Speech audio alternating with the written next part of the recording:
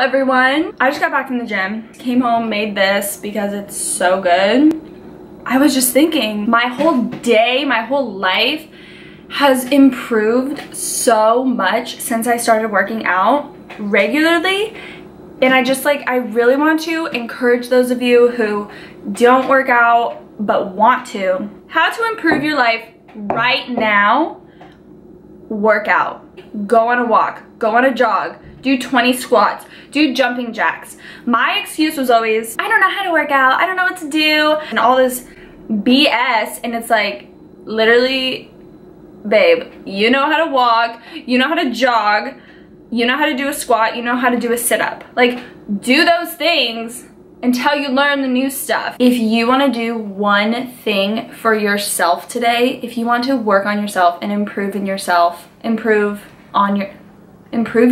and invest in yourself and spend time working on yourself, I think the most impactful and important thing you can do for yourself is to exercise. You hear how it's so good to exercise, you can get in shape, but it's like, mentally, people, oh my god. I just got back today and I was way up and I had to film. I had to tell you guys. And I'm sure a ton of you know how it feels to work out consistently, and you know how good you feel afterwards. It's funny because we all know how good working out is for us, but we will come up with any and all excuses to not exercise. And that's only hurting us. I just have experienced such an improvement in my mental health and my happiness, honestly, ever since I've been working out consistently. And that is something we should all make time for. Every single day, we need to move. It needs to be a priority. I think for everyone, 20 minutes, half an hour of your day dedicated to you. The mental results or benefits are immediate. Like, immediately, you know? Immediately. Oh my god, please tell me if you get that SpongeBob reference down below. Please, please. The mental benefits come right away. They are instant. And you release endorphins, and that shit makes you happy. I guess everyone has their own motives to start working out, but if you do it for yourself, it makes it so much more impactful, I think. And when I'm in the gym, I just feel like this is me time. I am here for myself. I'm not here to impress anyone. This isn't benefiting anyone else besides myself. And that feels good because you need to work on yourself. And I think that's what I've been learning this year and what I've been learning through working out.